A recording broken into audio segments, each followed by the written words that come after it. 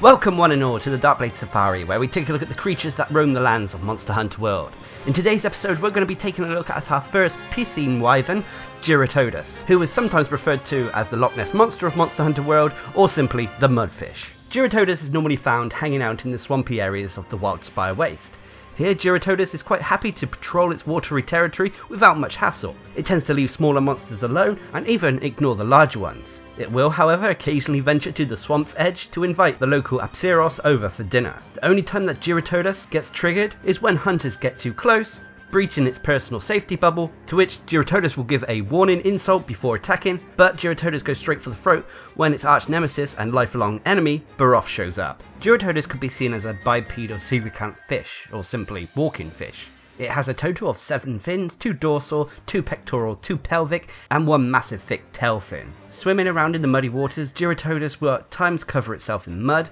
This can be used as a defense mechanism, a way of keeping itself cool in the hot temperatures of the Wildspire Waste, and a therapeutic beauty treatment.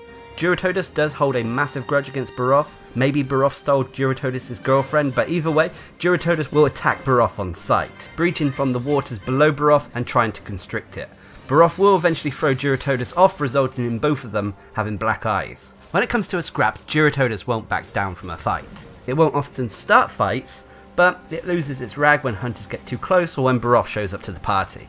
While half in the water, Jyuratodus will try to assault whatever threatens it in more deadly ways. Powered by its massive tail fin, it will try to charge foes with its jaws wide open. It will try a double tail swipe if surrounded by foes, spinning around twice to hit those in front and behind it.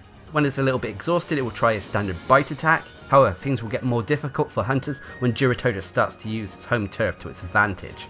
It will often spit watery mud balls at its foes, which can then result in muddy puddles forming when they land. If hunters are caught in them, they will be unable to attack, run, and have to slowly walk out of them. Jyuratodus at times can also completely submerge itself in the water. This will then be followed up by the Jaws theme song playing, and Jyuratodus trying to attack from below. This will eventually end in a massive breach attack that can deal a nasty amount of damage. Whilst out of the water, Jyuratodus will still try its best to bite and attack foes, often making use of its body weight to ram hunters. However, whilst out of the water, its attacks are more anemic. When it comes to defense, Jyuratodus has a few options available to it. Whilst in the water, at times it will start writhing around, covering its body in the poor cleansing mud. This will result in a change in the weaknesses against Jyuratodus, as well as increasing the potency of Jyuratodus' water gun attack.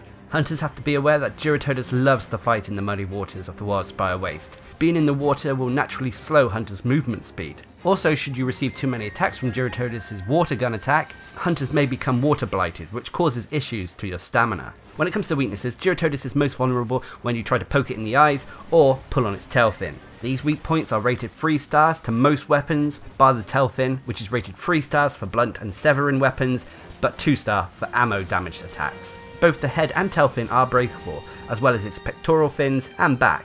Breaking body parts can help hunters get specific loot. When it comes to elemental damage, it depends on what mood Jyuratodus is in to what is most effective.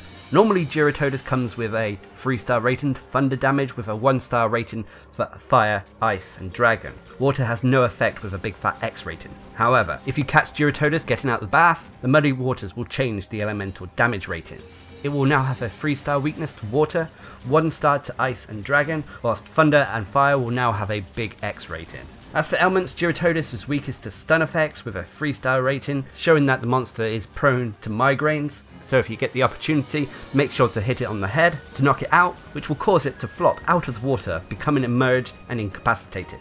Next are Poison and Paralysis, which is a 2-star rating, and finally Sleep and Blast, which is only rated with a 1-star. When it comes to loot, the rarest seems to be the Jyuratodus fins and Wyvern Gem. Fins can be achieved by trying to break the fin body parts of Jyuratodus, but the gem, well, once again it's in the hands of RNGesus. When Jyuratodus rolls around in the mud, giving itself its slimy armour, hunters can interrupt this and prevent the face mask from being applied by smacking it with slinger ammo.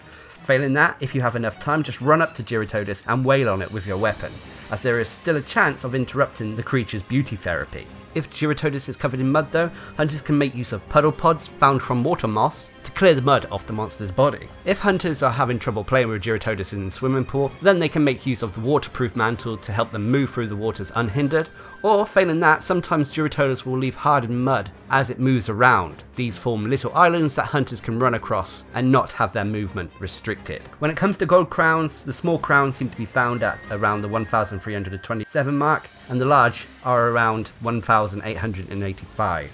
Jyuratodus is a creature that can creep some hunters out. The way it moves, its watery slimy body, its fish and shark-like features do not make it a monster who will be winning any beauty contests anytime soon.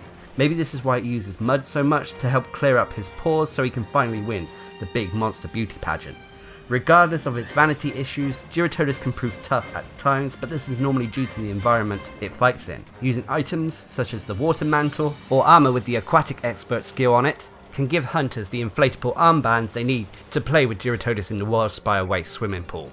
Anyway, I hope you found this video informative or entertaining, and until next time, I've been your guide Darcblade, bringing you a safari guide to Jyuratodus in Monster Hunter World.